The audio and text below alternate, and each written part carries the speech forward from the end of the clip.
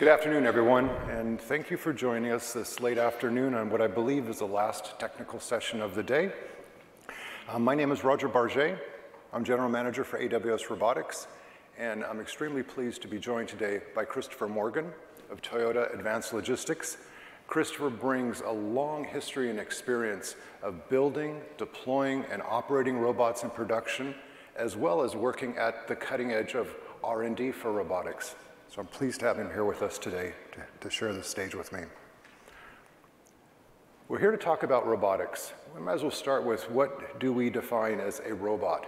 We look at this very general. A robot is something that can sense its environment through sensors. It can make computation on the data coming off those sensors, and it can take action. And if you follow this space like I do, there are numerous examples of robots being innovated on, soft body robots, crawling robots. But if you look at the industrial applications of them, we really see three main form factors: drones, robotic arms, and ground mobility. And we view all these in scope for what we'll be able to support with AWS RoboMaker. AWS RoboMaker is a service that we launched last year here at reInvent, actually at Midnight Madness, so last year at this time.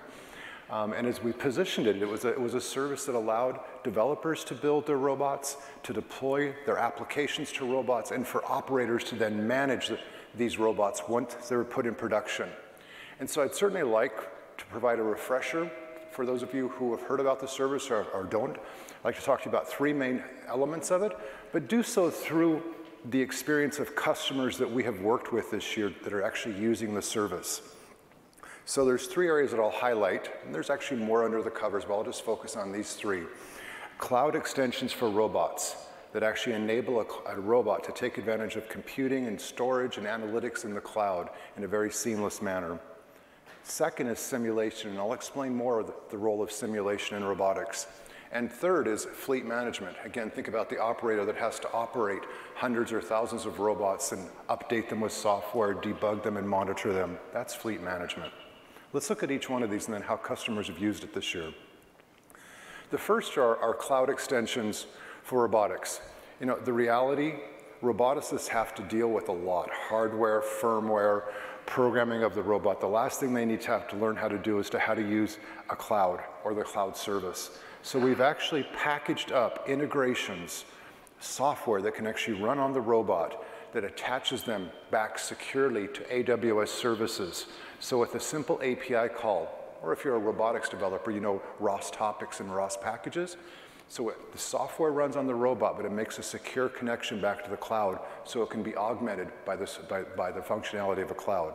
And what we've started with, just to get started, Amazon Lex and Poly, so people can talk to the robot, it can in return respond back to them.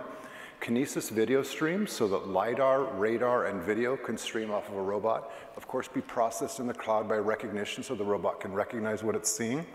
And turns out one of the most useful ones, CloudWatch. You can get the log records off a robot in production, you can get the metrics, GPS coordinates, power level, you can actually monitor your robot remotely and set up a dashboard. Let me tell you about one of my customers and what they've done with it. Leah is a walker robot. It has 72 sensors, mostly for safety and security of the patient that's walking on the robot, and it's for the elderly and disabled. Very low-end CPU, so you're not going to try to push a lot of high-end processing down to Leah. But we were able to attach our cloud extensions. When we worked with the customer, what they wanted is they wanted to add a more natural voice interaction to Leah, so the customer could talk to Leah. Leah could respond and give verbal encouragement back. They wanted real-time monitoring. Was the patient moving? How active were they? They wanted to do live video streaming so that Leah could actually stream video back to a monitor, a doctor, a caregiver, a loved one. And similarly, the video could be streamed back to Leah as well. But the team had very little expertise in AWS cloud services. There's very limited compute power on that device. And the team had very limited engineering resources. This is a group that picked up our cloud extensions. And this picture, we always like to show these architecture diagrams. What you're seeing on the left-hand side is the actual robot. That little icon at the top is our robot. The ROS extensions are those cloud extensions I talked about, the software that runs on the robot that makes a secure connection back to the cloud. In this case, they chose Amazon Lex, Amazon Poly for the verbal interactions, Amazon recognition to process what the robot was seeing through video. In the middle, you actually see anytime a developer wants to actually update the robot's connected to the customer's internet, wireless, and so they can actually push software updates. So as the team is evolving Leah, they can actually push software updates and keep her updated with new features. And at the very bottom, we're actually streaming NQT data about the customers. How active were they? How many steps did they take? Were there any events detected on the device? So they can actually monitor the patient and even the device itself. So they actually built the voice interface within hours. They'd had live monitoring and alerting up and running within days, and the live video streaming they had running within days as well. Now, if you think about what that means for small companies to actually add this kind of capability without taxing the hardware, adding a lot of cost to the robot, just making secure API calls, this is what excites us about the power of cloud. And as we start to build new services in the year ahead, how much processing we can augment what happens on the actual robot. Shifting gears a little bit, RoboMaker offers simulation as a service. Gazebo is the most widely used simulation engine for robotics, but our goal is to add every simulator that robot developers want to use. Now, robots are expensive. You don't want to go pushing a software update out there and have them break. They can actually hurt people. They can actually have very bad experiences with the people that are around them, or completely erode trust with the customer if the robot quits working because you did an over-the-night software update. I'll come back to that in just a second. Our service actually allows a developer not to just run one simulation to test their program, but they can run hundreds in parallel because we scale out automatically. We actually will scale how much resources we're giving to a simulation based on the complexity of the simulation. So it's truly elastic, and we only charge the user for exactly what resources they actually use. So surge computing, great workload for the cloud. Well, something else we can do, I can take the very same application, it's my app I'm testing, I can actually create dozens of simulated worlds and make sure my robot works correctly in all these cases, and I can do so in parallel. And I can actually get a nice log file that summarizes what simulations had issues, what metrics, power level was drained, collisions were detected, and then we actually capture the logs for those simulations to see exactly where our program failed. But we had a customer, iRobot. We're giving a very detailed briefing of it here in the agenda, so I hope if you're interested in learning more, you can go find it. They have to test their robot out under all sorts of varying floor conditions. And as they add new robots, they want to be able to test it out under all conditions to make sure. And they want their developers to run agile. Make quick changes, check it in. Make quick changes, check it in. And at the same time, when they decide to actually do a deployment out into the real world, they want to make sure that there's no regression in performance or no issues. There's actually one called the robot kidnap problem, where somebody could actually come up, pick up the robot thought it knew where it was doing a nice job vacuuming, it knew its path, it knew where it needed to go, and someone picks the robot up, walks across the floor, and plops it down somewhere else. And they engineer to make sure this robot will reorient itself and figure out exactly where it is and go about its tasks. This is a killer problem for them for performance. But it's costly. They were actually testing this themselves with simulation, but then they're also testing it in rooms. They had various setups to test this in. It was physical testing. And often they'd find bugs late after it had been deployed. And they saw the value in simulation, so we worked together to actually do large-scale automated testing of simulations every time a developer attempts to check in a code, and every time before they actually will push a new version of the code out to the robot. It's part of their CI/CD system. They had dozens of different rooms and environments that they wanted to test on, and every time they find a new edge case, they can add a new simulation to the suite. They can run all these in parallel. Right now, they have 40 automated tests, which are running for each simulation. All total, about 500 automated tests for a release candidate before they allow their application to be pushed out into the real world. And they've gone from 3 weeks of testing for 70 robot kidnap scenarios that they really care about, down to 1 hour of testing. And it's actually actively catching bugs today and preventing check-ins. So again, an interesting, when you start to appreciate a single developer testing their code with sim, but now part of your quality control before you actually allow somebody to update. We're going to be adding more features to make this even easier to implement and to use. Actually, some of you have already been using RoboMaker simulation, Deep Racer, and here's another use for simulation. Because in Deep Racer, it's reinforcement learning, which is actually training a machine learning agent through trial and error. That trial and error is taking place in simulation in AWS RoboMaker. And you're using fleet management as well, because once you're satisfied with the performance of your learning agent, and by the way, behind a little more details behind it, yes, there are dozens of simulations. Each one is different. They call that domain randomization because you want the machine learning agent to generalize. Each one's making its own unique mistakes. Those mistakes get aggregated. That training set retrains an ML agent, and then they're pushed back down, and this process continues until overall performance improves. And then, when you think you've got a good enough trained agent, you go ahead and push that model down to the physical car, sim-to-real transfer using over-the-air update using fleet management. For those of you who track this, I think the record is getting down to about 6.9 seconds, so you can clearly see this one needs a little bit more training. And it's going to be exciting to see what happens in the next year, because a new version of Deep Racer was announced at Midnight Madness last night, which has a LiDAR, has multi-sense depth cameras. All these are new sensor inputs that you're going to be able to process, simulate, and actually optimize and push out. And by the way, this is a hot area for research and development, where reinforcement learning is being used for actuation and mobility of robots as a way of programming, still R&D, but again, an interesting use case that we're going to be stepping up to support in AWS RoboMaker. We have a number of features in the works that will be released in Q1 of next year that will actually help support this. But this actually has even broader applications. In oil and gas and remote monitoring, you have a device out in the field somewhere, typically a drone, and you can actually build machine learning models with AWS SageMaker using data that you have in the lab. Maybe it's labeled data, it could be photographs, and you can actually test your machine learning model in SageMaker in the lab, and then use our fleet management to do an over-the-air update to push the machine learning model onto the drone. Literally, you can change its mission. You could have a library, and what we have in a demo, we have a robotics layer here in the ARIA. ARIA, correct, Maggie? Thank you. In the ARIA, thank you. Where you can actually go see some of these in work. You'll actually see us pushing machine learning models down to a Jetson. And the idea is that, yes, the DJA is not running all ROS, but we have ROS code running on it. We have an NVIDIA chip with Greengrass installed, and we can pick from a library of machine learning models and deploy them over the air. We can even change its mission in its entirety, saying, hey, actually, I got a new mission. These robots are all around the country. I can actually test my code in RoboMaker. I can test it in simulation, select the drones that I actually want to train, and actually push the new mission out to them and actually change them. They become resources, edge devices we can program as well. So again, numerous things we can do with this. So what excites us, or where we think the role of the cloud is in the future of robotics, just to help you understand before I hand over to Chris. Intelligent cloud services, and there'll be more than what I've just shown you today, can actually enhance the local processing that takes place on the robot. It allows us to keep our robots less expensive hardware. It allows us to enrich and iterate on the services very faster, and so we can improve their performance and their functionality over time and iterate much faster than we can with maybe putting all the processing on a physical robot.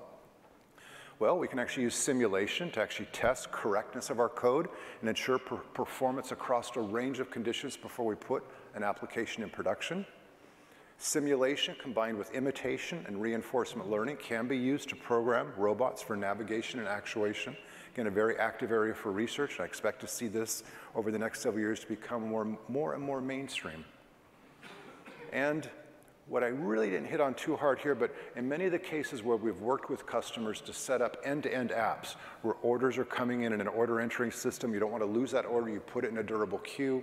You can then dispatch that task to a robot. You can actually see where the robot is, or the inventory is that you want the robot to pick up. That's in a database. You can then send the robot to that location based on what's in the database. You actually see that cloud services help you build end-to-end applications where a robot's an important component, but these other cloud services allows you to quickly set up. And if you go to our robotics layer, you'll actually see many demos, and in each case, you'll see the architecture of how we built the whole app, and you'll see the role other services have played to help you build an end-to-end.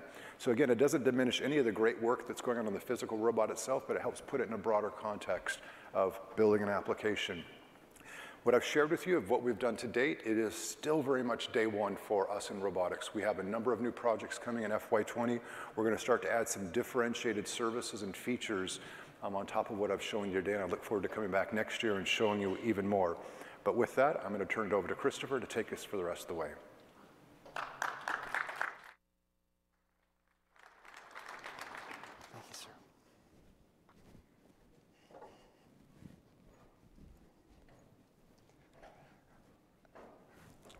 Can you hear me? I am so proud of you guys. I'm in shock. I'm elated. I maybe even stunted in speech at this moment in time. There's an entire city of people partying right now, having the world's greatest opportunity to make some cash and drink too much and just go all over the place. And you guys are here with me, which tells me you guys actually love technology and robots that much, which makes me just feel like, wow, like some kind of superstar to get up here and hang out with you. But really, at the end of the day, round of applause for you guys, because you're the superstars. Good job on first day AWS, huh? Good job. What do you think? I bet it was a heck of a day, huh? Everybody's going to sleep well tonight? You know, I'm a technology evangelist. I'm a little overly amplified about showing you some of the things I'm going to show you. I'm probably going to go through pretty quickly, but please follow up with me afterwards. Find me on LinkedIn, whatever you want to do. Love to get in conversations, really deep ones at a high level and low level about all the stuff that I'm going to flip through and show you today. So, quote, I start every single presentation with a quote. There is no time for ease and comfort. It's time to dare and endure. Who agrees with me? We're in an ever-evolving society, people. Things are changing. The world is going right out from underneath us, and if we don't keep up with it and race to get in front of it, you know, we're going to be secondary to the conversation nowadays. So be excited. Holy crap, AWS has blown my mind today. Just to be able to spend this time with these great folks, to spend the time with you, to be able to see some of the things that are taking place, I can't stop shaking thinking about it. I just want to go back to the drawing board and get busy.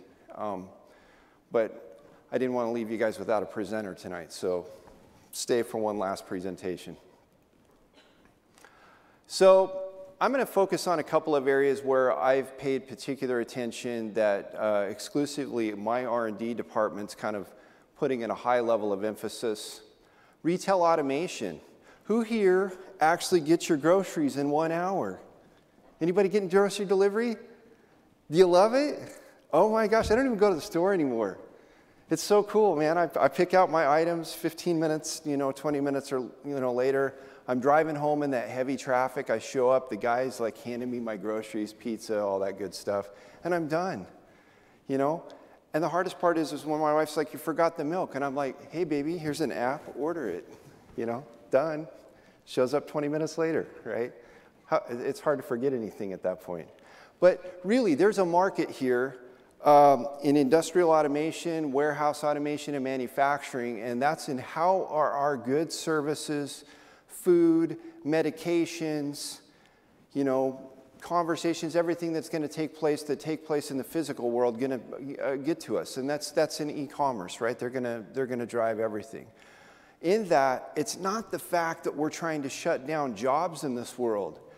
I'm getting people every day that call me because they can't hire enough labor to accomplish the goals of getting all of you 1-hour shoppers satisfied, right? In the way that we're ever growing. And the competition in the cities is steep, right? They want to take the people off the roadways and, minimize the amount of traffic to the actual folks that should be delivering to you or bringing goods and services to you and get you out on the foot traffic a little bit more, right? And this is a good way to do it. So I think I was over in Europe a couple weeks ago, and I was at one of these e-commerce facilities, and I was talking to them about their labor. And they said, Chris, do you realize we ship in 75% of our labor from Poland into the Netherlands? And I'm like, you're kidding me. And they're like, yeah, we can't get labor here to work at the airports. We can't get labor to work in commerce. We have to bring labor in, right? And so they're kind of forced, if they want to compete in this world, to bring up automation. So that kind of tells the story of where I'm going to show you some products. Order, pick, dispense, right? It's easy. If you haven't tried it yet, go to one of the major retail outlets and please give it a shot. I'm sure everybody here has tried Amazon, right? Please tell me you've all tried Amazon. Anyway, so pick somebody, give it a shot. You'll see how easy it is, and we'll talk about how I give you the technology to make that happen. So I love this slide, and I know it's a little dated, but I can't walk away from it. Look at the market space, you know, for your autonomous mobile robots, your ASRSs, your AMRs. I mean, my gosh, is there something going to happen out there or what? And this is going up every single day. That's why I'm hanging out with the Amazon guys. I just want to tell the story of that and reinforce why I'm here. I can't physically build a team to keep up with what Amazon's already done and what they are doing, and so and find a slice of that pie. Otherwise, I'm just a hobby roboticist, and I'm here to have some fun, make the world's greatest innovations, help everybody, and maybe pay my bills along the way. You know, I don't want to go bankrupt 7 times over, so you know it's important that we evaluate these things. So. One of the ways that you accomplish that is you come up with the world's greatest e-commerce autonomous robotic shuttle, right? How cool is that? You stuff a grid as tightly as you can make it happen, right? With different various styles of products, very compacted, right? And then you allow multiple units to drive in there and actually pick the goods before it actually brings them out. So it can pick the entire order while it's inside the grid itself. And then it can come back out and drive those orders to wherever you need to go, right? Thus trying to shut down the amount of traffic that flows through to get orders and goods and services to people. We presented this at ProMat. I don't know if anybody's familiar with ProMat, but we did a debut there. It was extremely awesome. What you're kind of seeing here is a demonstration on the simulation side of this, which is very important for you AWS sim folks. And then also the actual reality of the code being enacted out in the real world, right? So 2 different aspects and ways of looking at it. Conformance, pliability, gripping. End-of-arm tools that can pretty much pick anything, including bottles of water, right? Conformance, right? So gives you some high degrees of adaptability on any kind of product. So far, I've seen it pick ladies' eye pencils all the way up to basketballs, okay? And it doesn't stop there, guys. That's just one way of innovating. You could make the world's biggest and greatest end-of-arm tools, but that's just another way of looking at it. So, you know, a couple of facts on there. I'm not going to walk through every single one of them, but you guys can see where we're trying to go here, right? High-density grid, flexible workflow, high velocity throughput. You know, and the main market drivers are exactly what I just talked about, ever-increasing movement to automate, order fulfillment, right? And existing shuttle systems aren't able to satisfy orders anymore. And you certainly can't get enough people in a back room, you know, to be able to not have them fall over each other. And quite frankly, I'm getting tired of competing with the blue cart guys when I go into a store because they're picking the 1-hour orders and they're mowing me over while I try to get my groceries. And the stores don't want to do that to you either. They know better, but they don't have any other solution for right now. These kind of solutions that are autonomous robotic systems will help us get there. That's one of many, by the way, just one slice. Another way you can do this is autonomous guided forklifts. That's another amazing, impactful environment, is taking some of these units and allowing to work 24/7, pack vehicles, you know, work in the off cycle, be able to accommodate the order throughputs and the high drive times, you know, so that we can actually relevate a lot of opportunities. Now, these are cab vehicles. I attest to you that there will be vehicles that are cabless, right? Because why have a cab? It's unnecessary. So, and it's not because I'm trying to make more godless machines, okay? It's actually really because there's a purpose behind all of this in the manufacturing. We will still keep cab machines, but we also want to go with new cabless designs.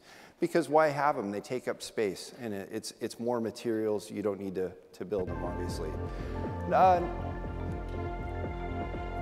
I don't think this is my creme de la creme, but it's pretty darn close. 10,000-pound machine reaches 30 feet up in the air. We'll pick 3,000 pounds, well, close to 3,000.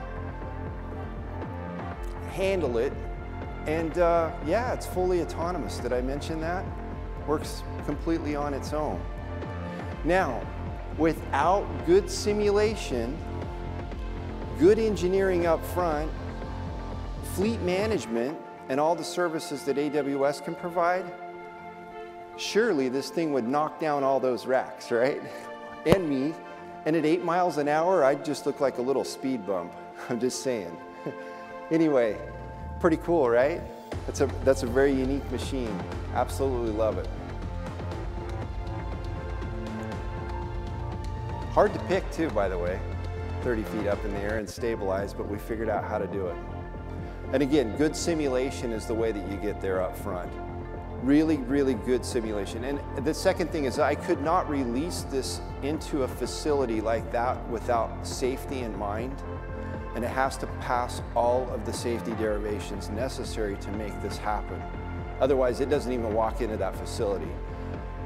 And my man here up front that's with me today, one of my safety masters, worked very, very hard to make sure that this machine would drive just like that. In fact, I think you can see him in back there. I told him, you step in front of the machine when it's driving 8 miles an hour. It doesn't kill you. You get to keep your job. And lo and behold, he did it. He's a real brave man, I'll tell you what. Pretty cool, right? You know, other ways to solve this is by systems that actually can move goods and services to and fro into the back of vehicles. And this is one way that we do that. So you start with being able to pack the items in totes, okay, on a system. And this is another variation of a system that we built that we're currently selling and pushing out to our customers. And it's basically a goods to service picking opportunity that comes out in a little bit different way, and I'll show you that in just a second. But the idea is you pick the order, the complete order of e-commerce, right? And you pack the order as it comes to you. And then I'm going to show you something even neater to build on that, on how we get it out to the truck. Same thing though, you take a compliance end of arm tool, and you put it on a vehicle that's capable of driving autonomously anywhere within your facility, right? Pre-map it.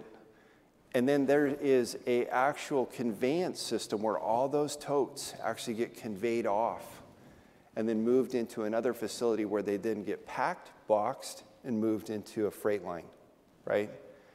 And then there's a very unique way that we do that and move it into the freight line. So this would be a derivation of how we pull it off the tote line, okay? Go through and actually pick these bad boys as you can. Fill up your orders. And then we move to something really, really cool. And that's a truck loader. Once they're in box, right? This actually debuted at Modex and ProMat too. For many of you who may have been at those events, but they were pretty cool to see in person. They're very, very unique. Another place where simulation, good planning, good engineering, and software for fleet management up front is very, very instrumental, because this thing's moving thousands of pieces, you know, within an hour. So it's very important to be able to go through that process and simulate that up front. And as we all know, that's very, very expensive, right? For you to do yourself, especially when you want to be elastic and scalable. So good way to get things on a truck. And I'll show you a little instance of that here.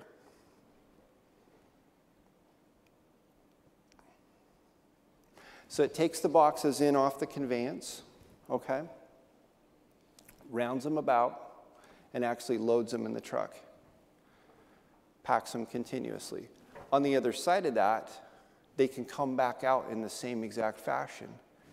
It goes in and suctions the boxes up onto the long neck of the conveyor, brings them back out, goes off the back end and back onto a conveyor that then takes them all the way out and allows them to be redistributed back into the facility appropriately, or palletized, if you will, if you choose to palletize your objects. Very, very popular machine. We had this at, I believe it was Modex in Atlanta, and we had several people offer to write us a check on the spot.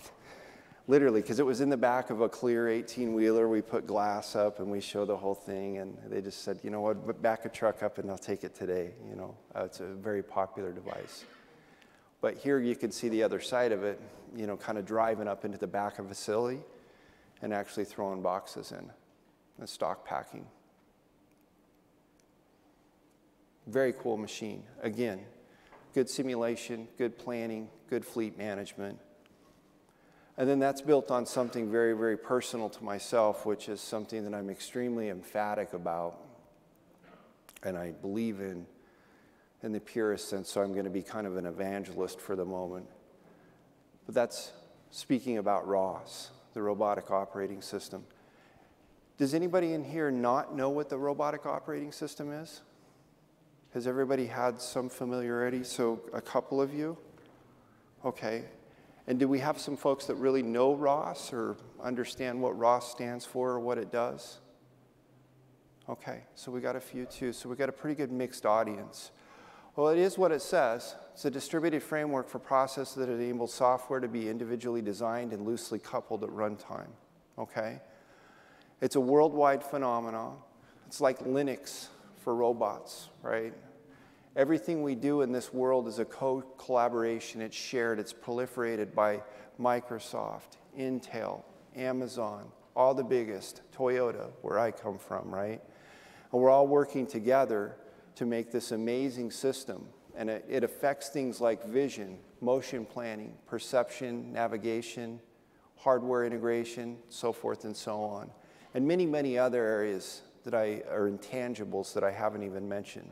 But think of it as a huge coalition of people all writing really premium code together to give everyone the chance to work in robotics. At the smallest level, for your $200, hobby guys, and at the biggest level for the grand emporium of all robotics, right? And the largest of the large. And we want to be able to scope this in such a way that where everybody can have access to it, not just educational institutions, but the enterprise and corporate alike. And, it'll very much come into that, livelihood, just like a lot of our early operating systems did that have now became the staple of all of our universes that we live in. So it's simple. A lot of people use it, even the first robotics students. I mean, you got kids that are in 8th and 9th grade building with it. They're writing in C++, Python, and C#. How incredible is that, right? But then you've got guys at Berkeley and Stanford and Columbia all pushing it extremely hard too. You've got the biggest corporations in the world like Amazon, Intel, Microsoft, all contributing, backing it up. And it's all leverageable by you. At any given moment in time, you could go out to the internet right now and put ROS in and start to learn. There's simulations that are there for you. There's code bases. There's a million support systems. You could ask us any question. You ask a ROS guru or ROS person a question, they'll answer you in 24 hours or less. Because we're that proud of it. We want it to be supported, right? We want people to be happy. It's very powerful. It's scalable. It's elastic. And it builds and moves with you. And chances are, if you don't know how to get something done, somebody in your ROS community does. They've probably even put something up there for you to leverage. I use it because it enables easy collaboration. It unifies company development, allows me quick speed to market, right? Low cost point of entry. So if you're wanting to start with some research and land with a product, this is a great way to do it, okay? There's nothing wrong with it. It's got built-in tools, RViz, Gazebo, a lot of introspection, a lot of development. Perfect place to get involved in robots. If you're not a roboticist today, please start here, okay? Go get a Willow Garage, app, bring something down, go to the blog, right? And, find a small, simple robot and start with ROS. Everything you need to know and then some will elevate you back in your company and beyond as you're starting to understand more and more about the components of this. This is something that I really enjoy sharing with co-collaborative companies to help us be co-collaborative. And it helps us all speak the same language. These are just kind of showcases of some implementations of ROS. You know, whether you're trying to make a humanoid, maybe even simulate a humanoid, if you will, or you're working in a manufacturing plant and you want to see how quickly you can actually pull things off the conveyors. That's navigation up in the upper left-hand corner. So that's how we pre-navigate a facility before we actually execute in the real world. So think of the truck that I just showed you that was driving 8 miles an hour down a very narrow 10-foot aisle. This is how we figure that out, so we don't take people out and racks out and products out, highly valued things, right? Other implementations, pretty cool. Lots of other studies that can be done, right? So mathematically, you can make sure that your systems are correct. So that's where the physics comes in. And I know a lot of you are probably MATLAB users, right? There's a few of those in here so that you can understand your physics models, but that's okay. RViz and Gazebo got you covered, right? It's not quite as comprehensive, but it's good enough to do the job, and it's getting better every day. And with the advent of AWS and other folks investing heavy in it, it's just going to get to become better and better. So it'll be a reliant model. A lot of times we work with a lot of these groups, and I'm focusing in on some areas of vision, robotic arm movement, end of arm tooling, and AI machine learning. I try to push common libraries, joint repositories, and robot behavioral engines. I think those are things that we need to make public for everyone and try to do on as many products as possible. And you say, well, Chris, how do you make a profit doing that? Well, the genius behind that is I'm enabling all of you to not have to call me, right? We're going to work together on this. We're going to make a product that's best in class for you, for your company, your organization. You're going to work with other folks like AWS, and we're all going to comprehensively allow you to get your customers as happy as possible and achieve your goals. And the byproduct of that is we're all going to sell like crazy, right? Everybody gets a piece of the pie. It's very utilitarian, I know, but it's a dream of mine. I live in a Gene Roddenberry world. I'm hoping to get there and make it all happen with you someday. So let's just transport to the future right now. Get started here with ROS.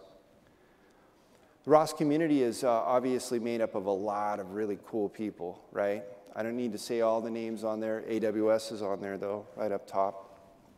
Toyota's on there. Bastion's on there. Intel's on there. All the greatest. They're starting to really, really push hard to try to understand this model and build it to be bigger, greater, and more awesome for everybody. I don't care if you like AI or predictive analytics or data modeling. This belongs to you, right? It's comprehensive, it's intellectual, has a huge support base, and you can obviously see there's obviously some people who've taken it very, very seriously.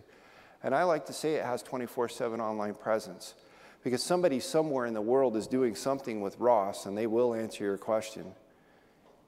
Even if it's on the other side of the world. You'll wake up in the morning, there's your answer. Somebody's always wanting to do the right thing to help you. How does Toyota use ROS? Well, unified standards, standard development, internal robotics expertise. We like to have institutional knowledge, right? So that we could make it better, faster, have something that's a little bit more flexible at the end of the day that can be spread across the globe for all of our developers to do, right? Those are very important things. And I don't think I'm saying anything that's not comprehensive to any technology company. These are all standards that we live by, right? It's the same old doctrine. I'm just re-evangelizing it. Trying to baptize you in the ROS side of things a little bit, but these are just same principles that we all live by, right, every day. But they're good principles to be recognized, and this is where ROS gets you. And then obviously the comprehensive relationship with Bastion and AWS is incredible. And it really goes back to the things that we've all spoke about. But the best thing that I keep hearing over and over and over at this conference is it reduces the snowflake syndrome. Okay, it reduces my investment that I've got to put back in there so that my engineers can focus on the things that they need to focus on, right?